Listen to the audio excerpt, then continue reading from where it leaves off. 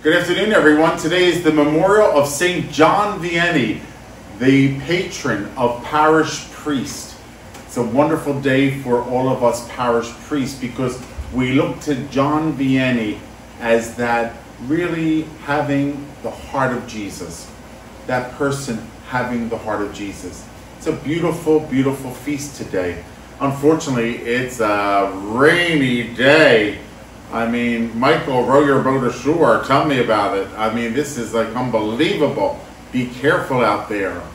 Be careful out there. And anyone who is vacationing at the Jersey Shore as well, be very careful. Don't go out.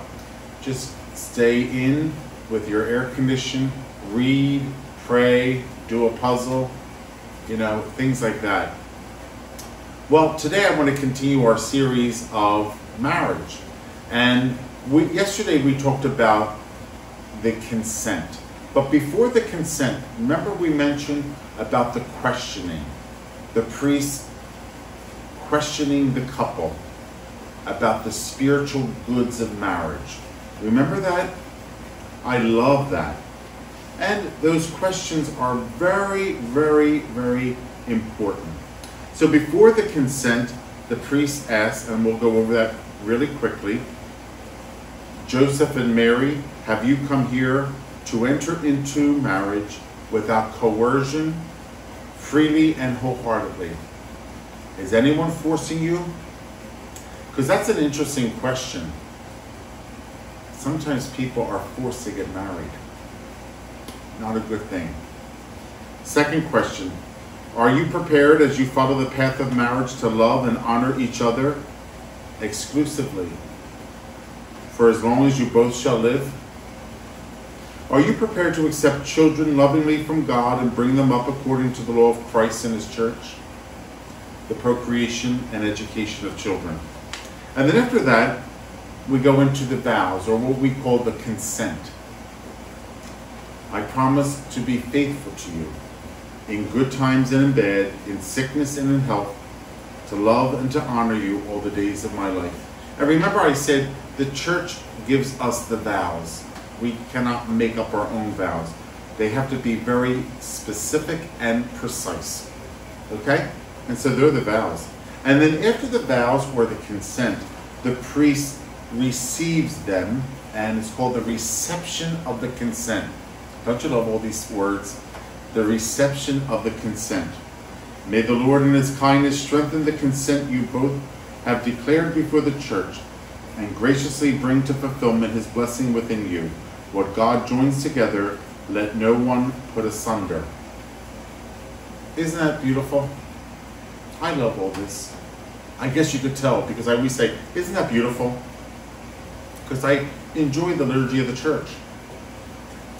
Then the blessing and giving of rings. Remember I told you it was only the woman received the ring because he married her. He received her. He welcomed her into his home. Well, that comes from a tradition of small t, where that usually happened. The guy, the provider, in many ways, and he would betroth her, welcome her, let her come into his own home, provide for her. Now the rings are given to each. The bride is receiving a ring from the groom, and the groom is receiving a ring from the bride. Beautiful. May the Lord bless these rings which you will give to each other as a sign of love and fidelity. And then when they place the ring on the left hand, which is, this is my left, okay, the left hand, receive this ring as a sign of my love and fidelity in the name of the Father and of the Son and of the Holy Spirit. And remember I told you yesterday, the left hand, that's of the world. The right would be more transcendent. And you would see the bride and the groom receiving the ring on the left hand because marriage ends with death, right? So it's for this world. Where in holy orders, it is for eternity. So if a priest or a bishop wears a ring, it is on the right hand. I just want you to be aware of that. Sometimes I do look. I'll see where people have their hand, where their rings are. And I know that if somebody wears a ring on their right hand, I know it's not a wedding band. I know it's not a wedding band because the wedding band would be always around the left hand, around the left finger of the left hand, this hand. And I just look at them and I just think of the ring too as a symbol of God. No beginning and no end, right? That God has joined this marriage together. That God has placed his seal on this couple for marriage, to be a reflection of Christ's marriage to the church. And then after that, they are married. Does it necessarily have to be rings exchanged? Not necessarily. In order for the sacrament to take place, 5 people, bridegroom, 2 witnesses, and the priest or deacon. And for the sacrament to take place, baptized male, baptized female, right? And then the exchange of vows, or the consent. The priest witnesses the consent on behalf of the church, and the other 2 witnesses witness it on behalf of the community. And there you have it. So within the nuptial mass, it happens right after the homily. Within the nuptial ceremony, it happens right after the homily as well. But you have to know there's a difference between a nuptial ceremony and a nuptial mass. Now, in both cases of the nuptial mass and the nuptial ceremony, there is the Lord's Prayer. The Lord's Prayer is prayed. And after the Lord's Prayer, the couple kneels down for a nuptial blessing. And I want you to listen to the nuptial blessing because I find it very beautiful, very packed with meaning. The priest extends his hands over the couple behind the altar. So the priest is standing at the altar, not in front of the altar, but like he is for Mass, whether that be Mass or a ceremony. And then the couple kneels and he extends his hands over the couple because why? What flows from the altar, it's Christ. Remember, Christ is present. And what flows from the altar extends to them because all the graces are always from the altar. Always from the altar. The blessings are an extension of that. And then this nuptial blessing, as Christ has married his bride, the church, so he extends to this couple the nuptial blessing. So let's hear it. Dear brothers and sisters, let us humbly pray to the Lord that on these his servants, now married in Christ, he may mercifully pour out the blessing of his grace and make of one heart in love. And if they received communion by the sacrament of Christ's body and blood, those he has joined by a holy covenant. Then we pray in silence. Then the priest, with his hands extended over the bride and groom, says this: O God, who by your mighty power created all things out of nothing, and when you have set in place the beginnings of the universe, formed man and woman in your own image, making the woman an inseparable helpmate to the man, that they might no longer be 2 but one flesh, and taught what you were pleased to make one must never be divided. O God, who consecrated the bonds of marriage by so great a mystery, that in the wedding covenant you foreshadowed the sacrament of Christ and his church. See, the covenant you foreshadowed between Christ and his church. Are you picking up all these words? What the church prays? Remember, lex orandi, lex credendi, lex vivendi. O God, by whom woman is joined to man, and the companionship they had in the beginning is endowed with the one blessing not forfeited by original sin, nor washed away in the flood. Look now with favor on these your servants, joined together in marriage, who ask to be strengthened by your blessing. Send down on them the grace of the Holy Spirit, and pour your love into their hearts, that they may remain faithful in the marriage covenant. Don't you love that word, covenant? It's a spiritual relationship. May the grace of love and peace abide in your daughter, and let her always follow the example of the holy women whose praises are sung in the scriptures. May her husband entrust his heart to her, so that acknowledging her as his equal and his joint heir to the life of grace, he may show her due honor and cherish her always with the love that Christ has for the church. And now, Lord, we implore you, may these your servants hold fast to the faith and keep your commandments, made one in the flesh.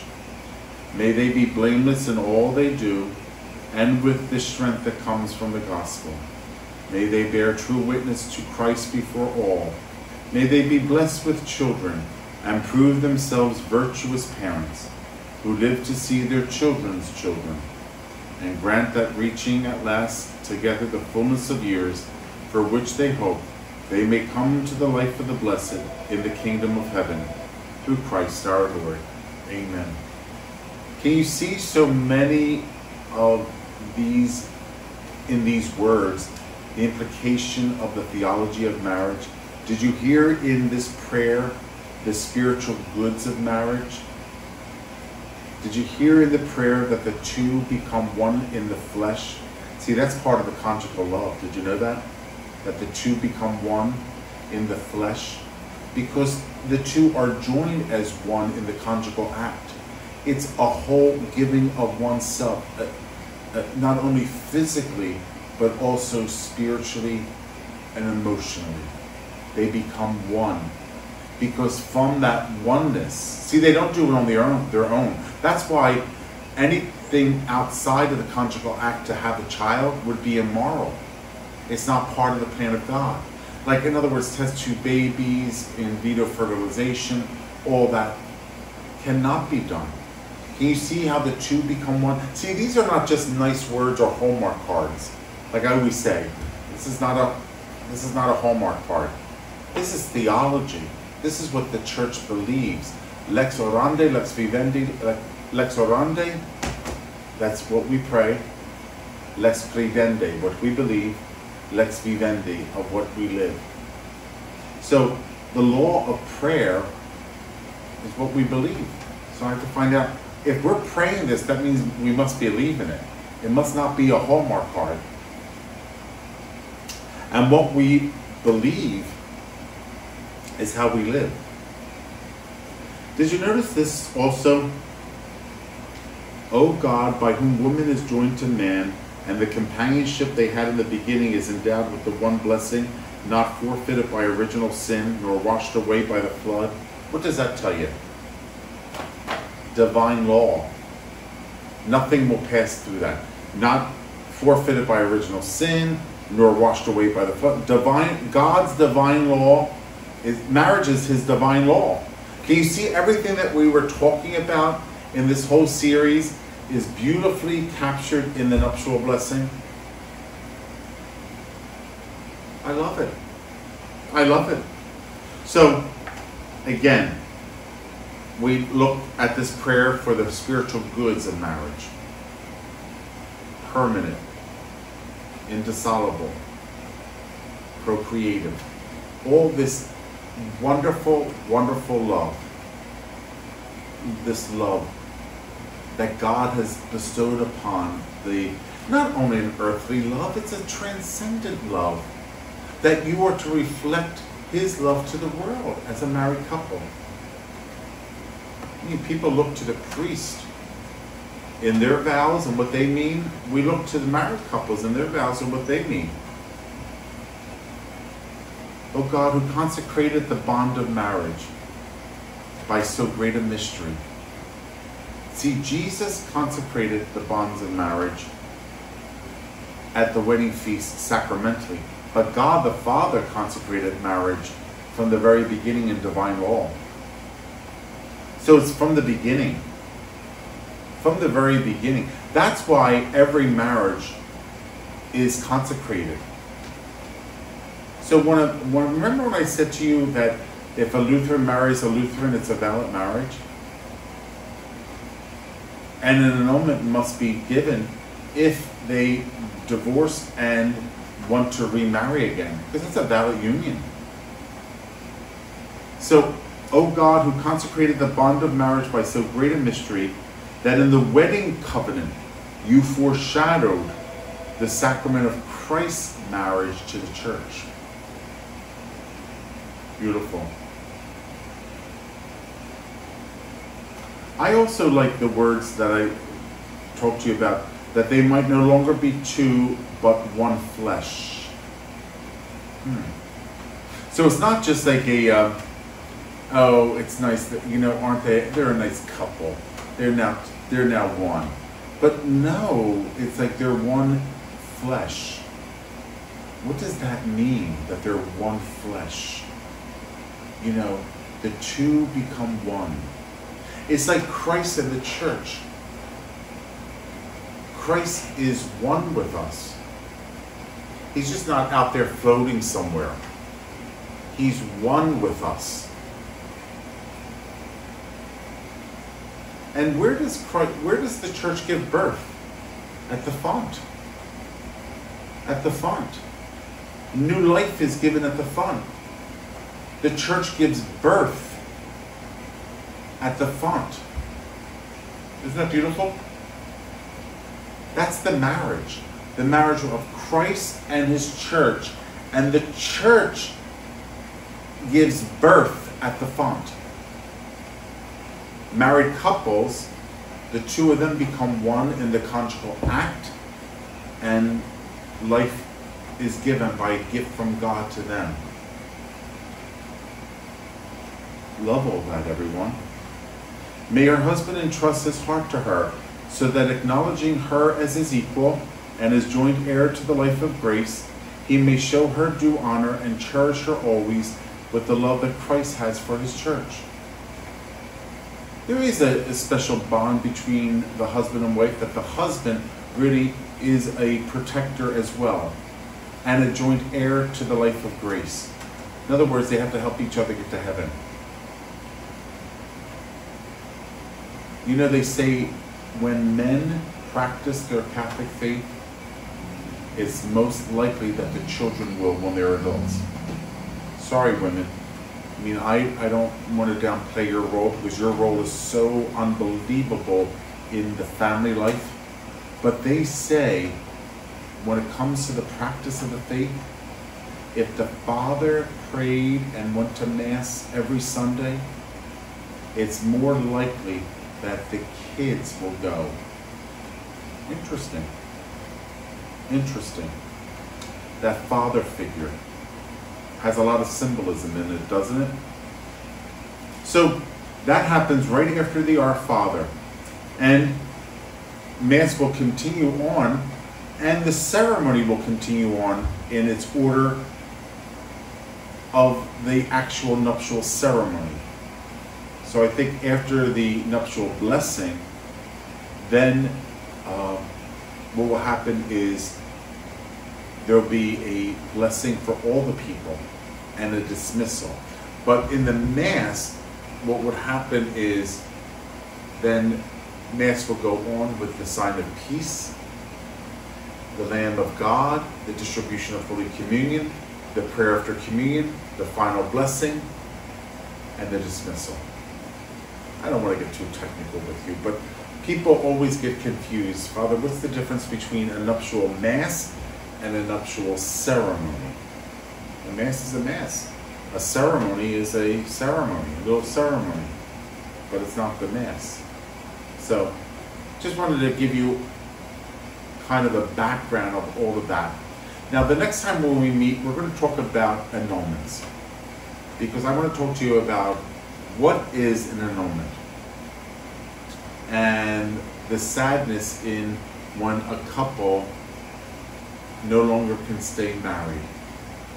How does the church respond to that? Okay? Well, enjoy this quiet day inside on the memorial of St. John Marie Vianney, the cure of Ars, France. You have heard of that place, Ars, France, where he really was the saint of the confessional. At least 12 hours a day in the confessional. God bless St. John Vianney, and may all parish priests, including this one, always look to him as an inspiration and help. Have a nice day, everybody.